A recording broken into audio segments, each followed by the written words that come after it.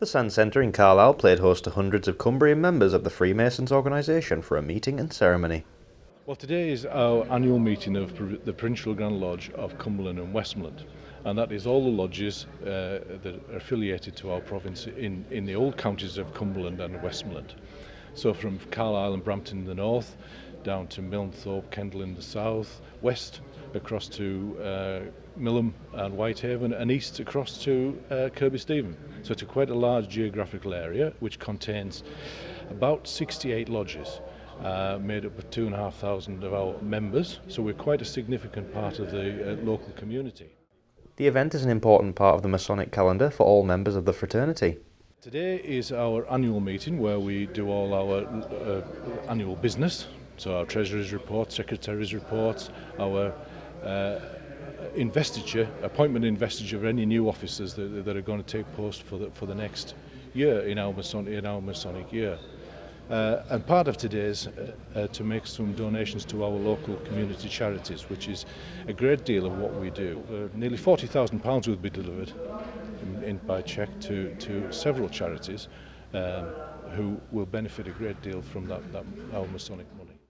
The organisation, which is believed to have its roots in medieval trade guilds, has been of interest to the public due to its historically secretive ceremonies. Freemasonry is changing a great deal. We are not the organisation that we were a few years ago. We have modernised a great deal. We're now a 21st century organisation. We're far more open. We recognise that the public have an interest in what we do, and it's up to us to enlighten the public. We asked what it specifically means to be a Freemason. Well, Freemasonry means a great many things to a great many people. So some people like just being part of a bigger organisation. Some people really like the charity aspect of what we do. Some people like the ceremonial that we do. Others enjoy the social events, the social side of what Freemasonry brings. So it means a great many things to different people. It's a very wide spectrum of people, but the key thing is that we enjoy ourselves. It's a hobby that we all enjoy. The ceremony was presided over by the Provincial Grand Master, who is the highest ranked member for the province of Cumberland and Westmoreland. My role today is to basically be the chairman, head the meeting, and see that everything goes according to plan. And today we'll be appointing new provincial officers and promoting others.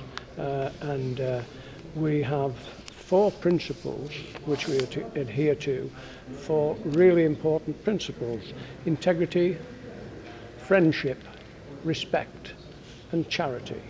Those are what motivates us. 3 charities from each group of lodges were given a donation, including Carlisle Youth Zone, Cockermouth Mountain Rescue, St Bees RNLI and Friends of Keswick Hospital.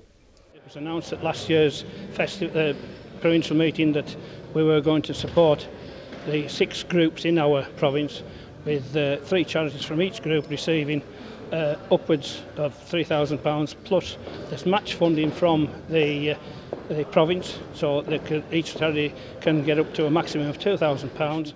The Masonic organisation have had bad press in the past, but now we are more open about where we send our money, and our money is coming from, as I said, from all our members, and we like to think we're going into the wider community now and doing good with the money.